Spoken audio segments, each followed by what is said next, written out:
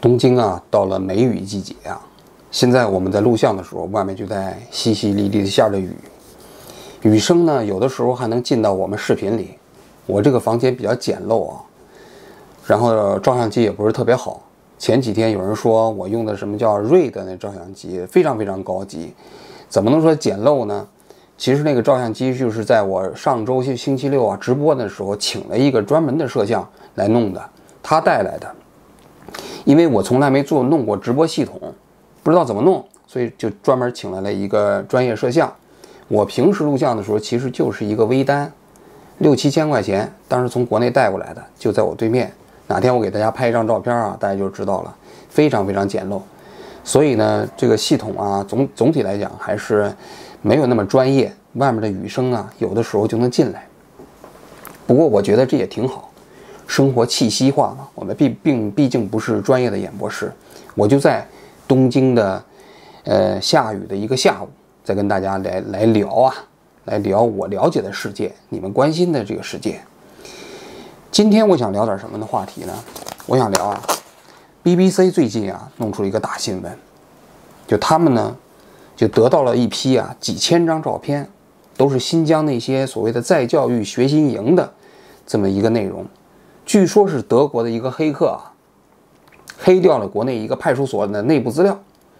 然后呢就把这些所谓的在教育学习营中间的这些人的照片呢拿到之后呢，就交给了 BBC。BBC 拿到这批照片资料以后，并没有立即就发表，他们调查了几个月，一点一点核实这批照片里的人呢，到底是不是被拘留了、被关押了、失去自由了。最终呢，他们确认了大概有2000多人，好像是被关在了那个在教育学习营里。这个新闻呢，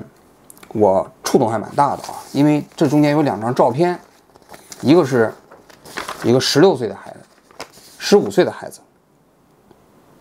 的照片，还有一个老奶奶，这个73岁的，就这2张照片啊，给我造成了非常大的这个触动啊。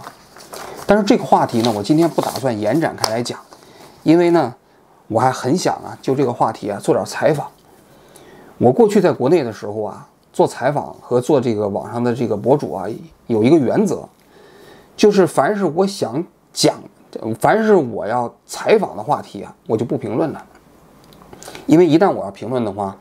可能就影响到我这个节目的价值的中立性。当然，我现在想做这个节目也不一定能做得成啊。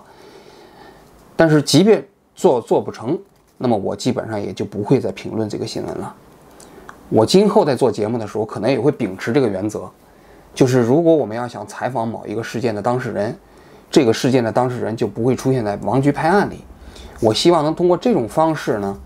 来兼顾就是王局拍案本身是一个带有个人色彩的节目，同时呢，我们将来做的人物采访呢，又是一个坚持价值中立的一个人物采访的节目。那么我们今天想讲什么呢？我看到了这篇报道之后呢，我想讲一段我过去的经历，就是我有一年啊去新疆采访626啊鲁克沁镇啊暴恐袭击的这么一个过程。2013年吧，6月26号，就在新疆的吐鲁番鄯善县的鲁克沁镇呢，发生了这种所谓的暴力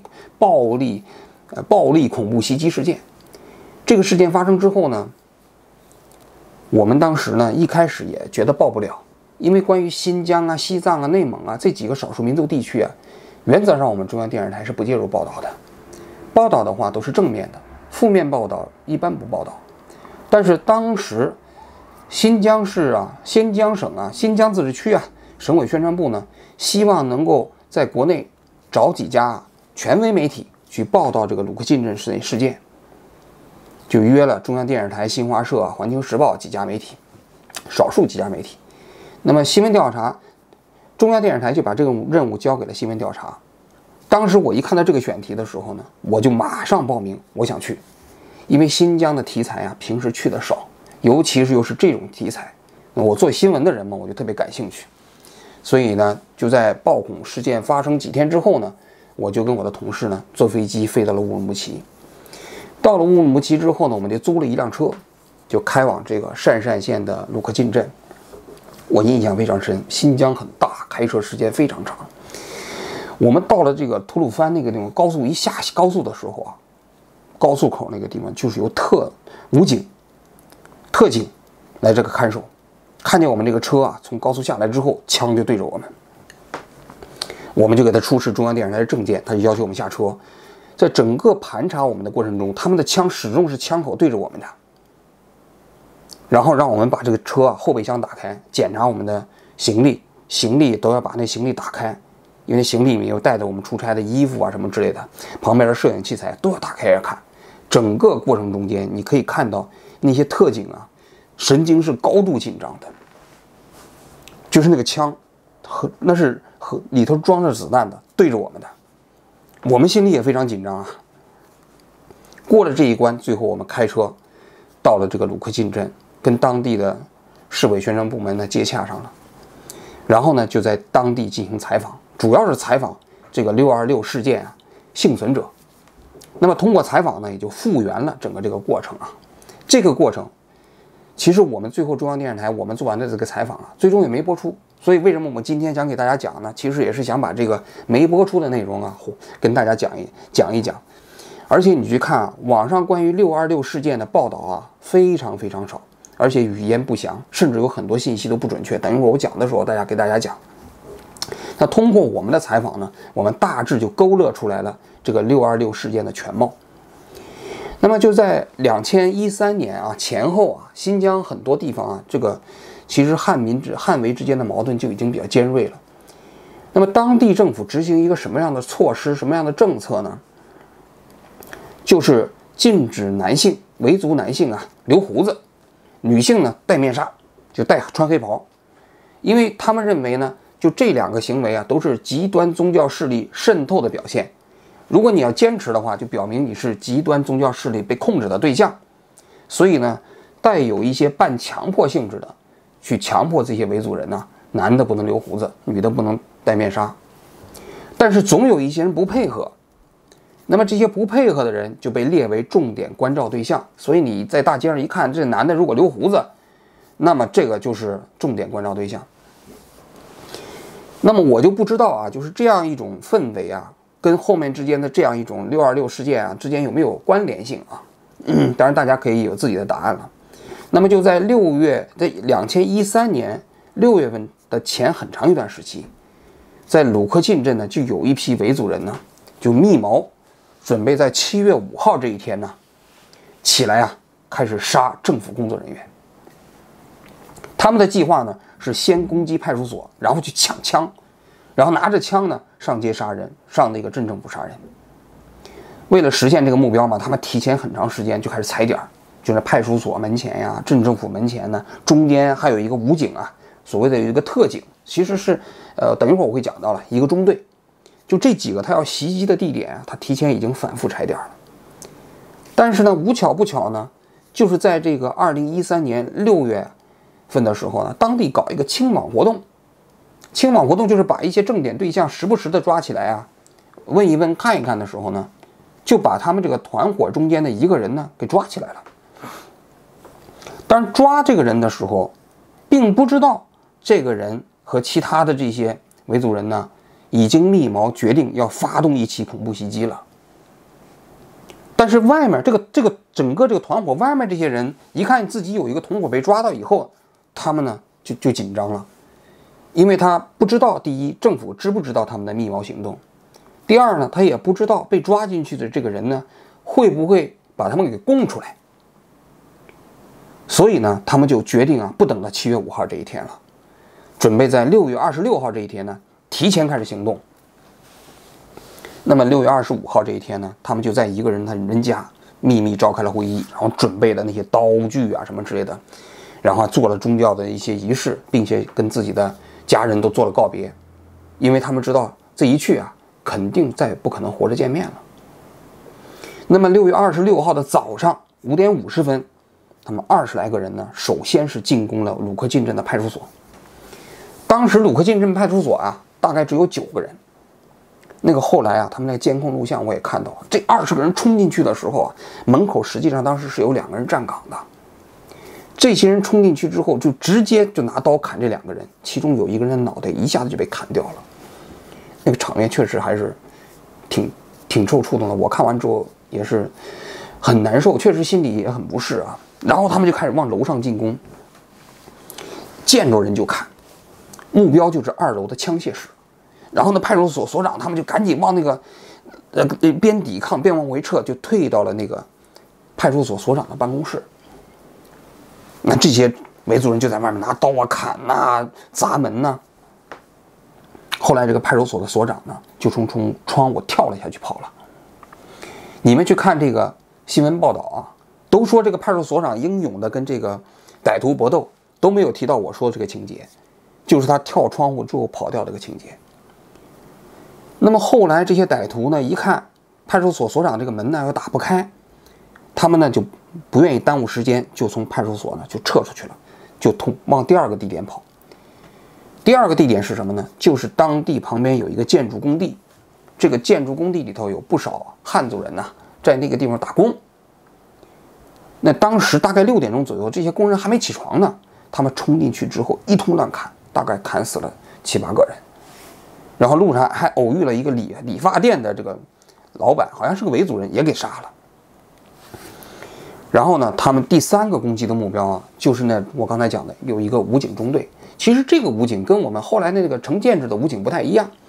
这个武警啊，其实是维护当地治安的一个那种怎么说呢？这个半军事化组织。这个武警里头只有那个队长有枪，其他人是没枪的，都只能有一些棍械。也是大清早，这些人就冲进来了，拿剑刃拿刀就砍。由于这些武警手上没刀嘛，没枪嘛，所以在打的过程中就吃了很大的亏，就怯战怯退，死了不少人。然后后来呢，就他们都退到后面里面的房间里，然后那个武警那个队长呢就拿枪打，往外打，拿手枪，也只有一把手枪。我到那个现场看的时候，就那个武警的那个队长的那个房间呢，最后那门上砍了一个大洞，就是这些我们说暴徒吧也好，或者是维族人也好吧，就把那门砍了一个大洞。最后那个所长就拿这个手枪往外打，子弹都快打光了，打死了2个人，打倒了2个人。剩下这些人呢，又从这个地方撤退了，就奔向他们最后一个目标，就是鲁克沁镇的镇政府。就在这个时候呢，那派出所所长啊，一看这些人从派出所撤出之后呢，又回来了。回来了之后啊，这个派出所所长就大开了枪械室，然后呢，就拿这个冲锋枪给自己的这些公安干警啊，每个人都拿着冲锋枪，然后到了院子里就开了一辆消防车，冲到大街上就开始追这些人。追上之后，就在那个消防车驾驶室上还有那顶上就开始拿冲锋枪扫这些人。当然这个就不太对称了，所以这20来个人过程中间，很多人就被拿冲锋枪直接给打倒了。就他们给我回忆呢，就是当时你这冲锋枪换弹夹的时候，这些人拿刀就往这个驾驶舱那个地方，就汽车的驾驶室那冲，拿刀砍这个驾驶舱的玻璃。所以你可以看到这些人确实还是，你说疯狂也好啊，或者说是这个决绝也好啊，就是那种态度，反正他也不想活了。所以呢，鲁克沁镇政府呢，虽然说是他们的主要攻击目标，但是受的损失非常少，就是因为派出所所长他们开着汽车，拿着冲锋枪冲过来了。就在这个时候，实际上报警啊，那上级部门的那个特警也都开始闻风而动，就开始往鲁克沁这边赶。然后鲁克沁镇政府的那些人开始往外疏散。这个时候，镇外呢就开始布置了3条封锁线。那么这些歹徒中间，这些暴徒中间呢，就有最后那几个人，有3个人吧，抢了一辆桑塔纳，就开始往外冲，就还真冲出了这些封锁线。这3个人冲出去之后呢，把那桑塔纳扔掉，就躲在了当地的庄稼地里。那当地政府就开始拉网似的开始在这个庄稼地里找啊，然后外面是里3层外3层的包围圈，就这还没找到。后来是过了2天还是3天，这几个人呢，就是在这庄稼地里啊，饿的实在是不行了，又饿又渴。你想吧，他也不敢爬出来，对不对？爬出来肯定被抓住嘛。最后实在忍不住了，自己出来投案了，就宁可被枪毙，他也知道他出来肯定是死了，宁可出来被枪毙，他可能也忍受不住那个饥饿的状态了。那么整个鲁克沁这个暴恐事件的过程啊，大概就是这样的。我采访这个过程的时候呢，采访完了，采访中间我有几个感受啊，我想在这里跟大家分享一下。第一个感受呢，就是确实当地那个汉维民族之间的那种不信任甚至敌意啊，你能非常明显的感觉到。比如说，你看那政府的工作人员中间很多人，你也知道他就是，当然维族嘛，你也表面看起来都客客气气的，但是你就觉得中间有隔阂，这是政府部门的啊。但是呢，你到民间社会去，那个隔阂的基础上又增加了一些敌意。比如说，我们当时去吃饭，在新疆嘛，我们采访完了之后，想到街上的馆子去吃饭。那当地政府部门的人就提醒我们，他说你们出去时要注意啊，一定要注意安全。我们就去了一家维族人的馆子，想吃辣条子。进去的时候，那整个餐馆里全是维族人，只有我们是汉族人，就我们几个人，3个人。你可以看出来那个态度吧，他对我们的态度啊，反正他也不会不接待你，但是呢，他就不热情，甚至有一些就是那隐隐约约的敌意。当然我们也理解了啊，至少我自己也理解了。你看他们那个菜刀上都拴着一个铁链子，菜刀上还有自己的身份证号。那他们被管制的那种程度，其实我们有的时候自己是体会不到的。但是来自于这种隔阂的感觉，我们能够是清晰的感觉到。这是第一点。包括就是那个当地其实是有汉族聚居区的，他们跟维族人之间打交道也比较少。这是第一点。第二点，你看啊，那个地方的政府工作人员啊，他们其实对这些潜在的暴力活动呢，他第一确实是不了解，第二呢确实也蛮恐惧。事后调查呢，这些人实际上密谋了相当长的时间，但是呢，我们的情报系统，就政府的情报系统是完全不知道。而且呢，事后显示呢，就是他们一开始抓到的那个人也没交代，也没供出来这个行动计划。那么我在采访那个派出所所长的时候啊，他当时还在医院，他给我提一个要求，他说：“王记者啊，我接受你采访没问题，但是你得给我打马赛克。”他是个维族人。我当时挺吃惊，为什么呢？因为我在采访过程中啊，也遇到过采访对象要求我给他打马赛克。但是一般就是2种人要求打马赛克，一个是那种比如说爆料的，自己身份不能公开，一旦公开之后被人打击报复，对不对？第二类呢，就是犯罪分子，或者说他做的事情不太好的，他愿意接受采访的情况下，他也不愿意把这张脸变成公共都能够这个了解啊，这个知道辨识的这么一种人。但是政府工作人员啊，我从来没有遇到过要求我打马赛克的。按道理你派出所所长，你去平报啊也好啊什么之类的，这是你的本职工作，对不对？而且你也有武器，你也有枪。他打马赛克只有一个理由，他怕别人报复他。但是你想想，一个派出所所长怕这些人报复他，意味着什么？意味着那个地方环境啊极其不安全。就政府工作人员在那都没有安全感嘛。第三个方面，就是说政府部门的人呢，就整个汉族政府部门的人呢，对这个维族群体本身也极其不信任。我们到那个地方说，他们那个吐鲁番地区啊，宣传部长当时有一次召开我们开会，把门一关，说现在维族人都不在了啊，咱们在这里讲一讲啊。确确实实对维族人他们充满了不信任，这个是非常明显的。而且呢，新疆的干部的整体素质啊，跟内地比起来相差很大。我看至少差20年。就是他们那个地方也不知道长期是以维稳为目标啊什么之类的，就整个经济发展一般都比较落后。另外一方面，那个干部的思想意识啊，跟内地确实是比起来差很大。这是我的第3个感受啊。第4个感受呢，我想说一下呢，就是我们这些年来呢，就是我们很多地方的那个安全，包括新疆地区啊，换来那个安全的那种状态啊，很大程度上确实是以新疆的汉维两族人民的权益牺牲为代价，尤其是维族人。比如说新疆，你只要拿着新疆的身份证，现在你进不了北京，或者你进了北京之后你住不了店，不管是汉族人还是维族人。汉族人，你比如说在75事件之后啊，新疆乌鲁木齐大家都知道分为汉族聚居区、维族聚居区。那当时有些汉族人在维族聚居区买了房，75事件之后他们想把这个房子卖掉，有些人想搬到汉族聚居区，因为他觉得不安全嘛。有些人甚至就想把乌鲁木齐的房子卖掉，然后跑回内地，不允许过户，不允许卖，然后呢动不动就断网。维族人所承受的那要比汉族人还要更严重更多，这也是客观事实啊。就是你只要是维族人，你可能你护照你就很难申请到了，想出国基本没可能了，想离开新疆想到内地几乎是不可能了。反正你要到内地来，我们大多数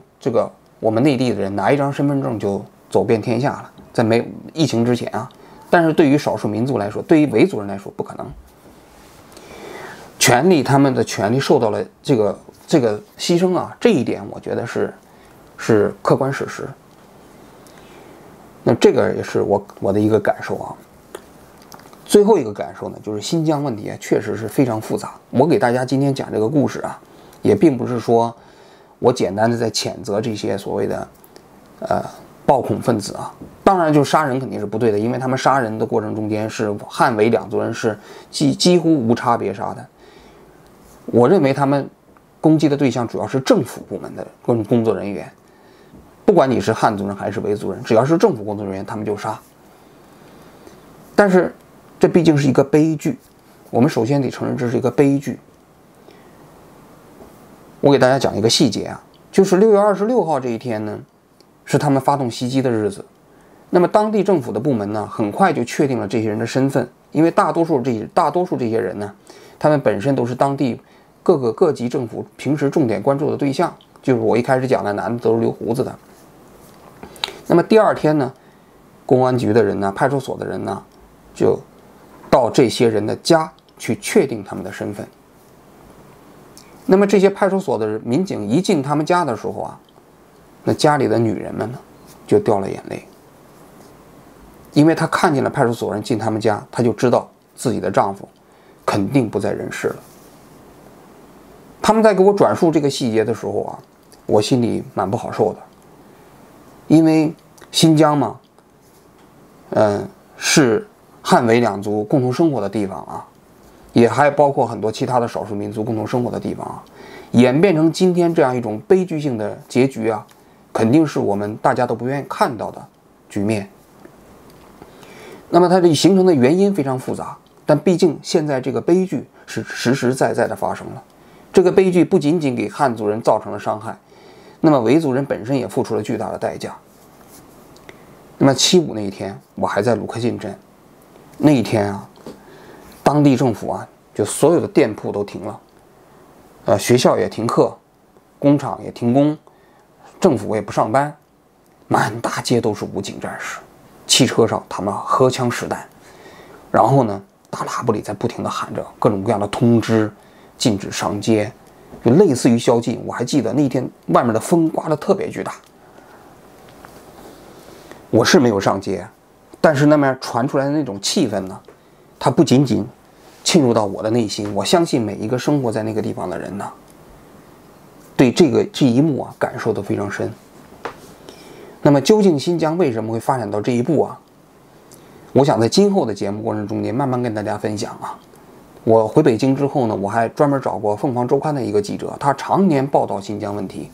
也数次去过新疆，对新疆问题呢了解很深。我还专门跟他一起吃饭讨论过这个问题。以后有时间啊，我们慢慢来讨论啊。今天我们就先讲到这里啊，谢谢大家。